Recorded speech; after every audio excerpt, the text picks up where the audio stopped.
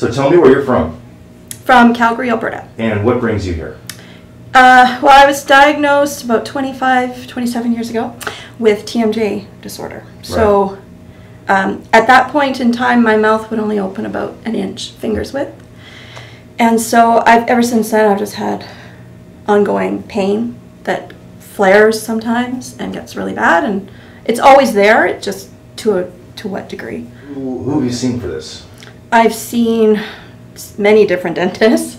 I've probably had 20 to 30 different splints that I wear at night. Wow.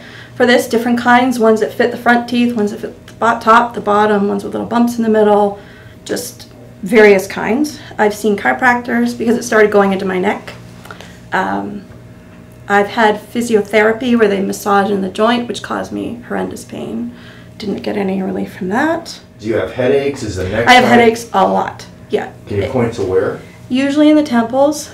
Yeah, I live in a place where we get Chinooks as well, so I do sometimes get them over here. But the ones that are associated with this are here. I get pain in here. It goes down into my neck. In the back here, I get a lot of pain radiating down into my shoulders. I get big lumps, just terrible mess, yeah. So yesterday we measured you. We looked with imaging, CT and MRI and EMG and Tscan, and took history, did a bunch of examination stuff. And we found that you weren't quite the perfect candidate, that you had damage in your joints, unfortunately. But things look relatively stable and adapted, which is a thumbs up. So cartilage wasn't where it was supposed to be, but it was a doable deal. So we performed the DTR for you. It's been about 24 hours. What have you noticed? Well, I came in, after having the MRI and all the examinations and things. My left joint in particular was very sore, like acutely painful. Yeah. And right after the DTR, it's gone. Nice.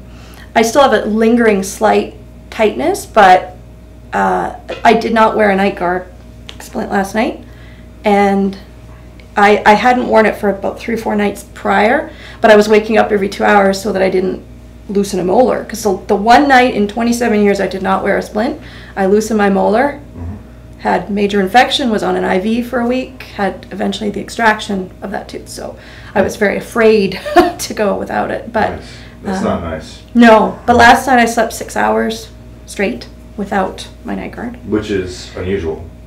I've never done that since I was 15. So the problems arose about what age? 15. Interesting. Yeah. Because typically that's when an individual who's damaged their joints in childhood, that's about the time a female is kind of done with growth and development up in the joint. And that's usually when things start kicking in and it starts flaring up. So that's very consistent with what I've experienced and heard and seen over the years. You're fully aware that this is not necessarily a permanent fix, but we've caught your bite up to the status of your joints, right? So the muscles should be working more efficiently, and they shouldn't be hyperactive, and things should be less painful. Yeah. We have to be clear here. This does not fix your TMJ, quote unquote, the orthopedics, but it gets you to a better place to where the brain doesn't have to keep pushing on muscle. And as long as what's up there, the tissues that the bone is resting on, don't change appreciably over time, this should be lasting. Or, if you get some dental work that throws your bite out, that might hurt things a little bit. Or, there's a variety of other things like a car wreck, for example, and you have a whiplash going on, or some kind of macro trauma is what we call that. A physical blow playing sports, that can tear up the tissues a little bit more and change the bite. Because if you change the joint position, you change the bite. Right. Which stinks. Then all of a sudden, the teeth tell brain what's going on. Brain may not necessarily like the way everything is related in space and time, how they interact top to bottom and moving around. And the muscle reacts because brain tells it, I want you to iron that out. Make it more even Steven, whatever you want to call it. The biggest thing for me was when I decided we're coming. I said to my husband, we're going, to Arkansas. He's like, what? Yeah. But the hope of it all. Like I said, for the first time, I don't even know what normal feels like, so I'm still trying to settle into that. All I know is right now my jaw does not hurt on the right side, and that's where typically my pain is. It doesn't hurt at all. But strangely, you had it on the left. Yeah, and I think that's because I was going without my splint, which I know every time I get a new splint, it can either feel decent for the first day or two, but then, or it could be completely throwing me off. And so I think the fact that I wasn't wearing it probably put me more naturally where I should be. Sure. And I wonder if that's why it was hitting on the left. But I think the hope of it, you know, I've seen many of your videos and many people had immense success. Again, I don't know what normal relaxation is supposed to feel like. I think I need to live with it for a bit and see what happens. But my bite feels more even. For sure. Like I know, you know, because my joint is off, it's not going to hit fully evenly, but it feels nice and smooth to about here.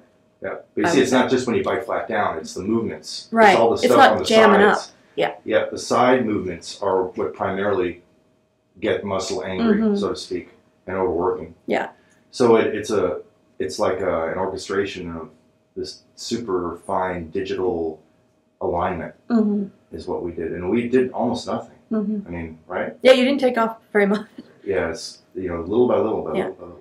And I appreciate that, you know, you said I could build you up, but you're coming from a long way, and I'm not sure it's going to make much of a difference. I think that's really, my husband and I respect that. But just try to you could break that off, and then you wind up, you guys would be spending how much money to get back down here. Right.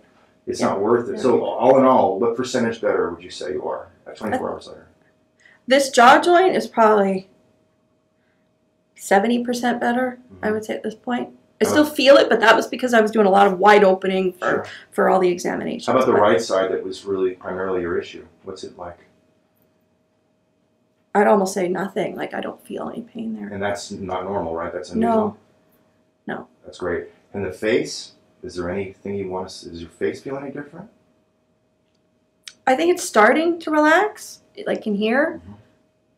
But again, it's hard for me to tell, but I think so. Yeah. What's normal, right?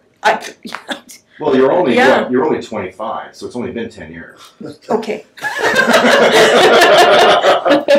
appreciate the sentiment. Thank you very much.